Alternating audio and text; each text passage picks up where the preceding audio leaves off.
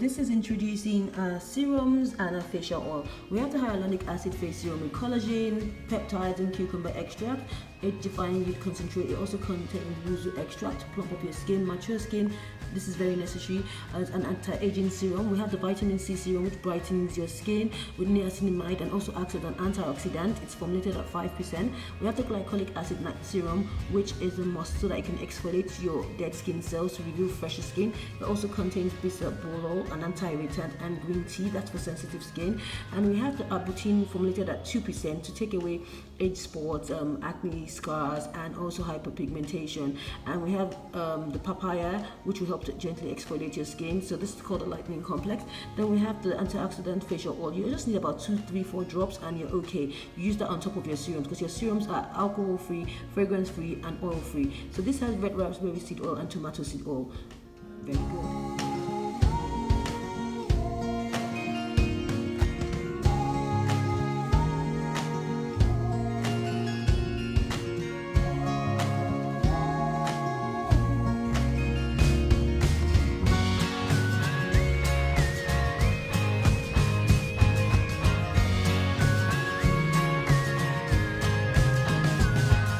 To tell you about my vitamin C cream. This is the vitamin C serum with niacinamide, and that's vitamin B3. And then vitamin C has been proven to help with your skin, even with mature skin. It's an antioxidant.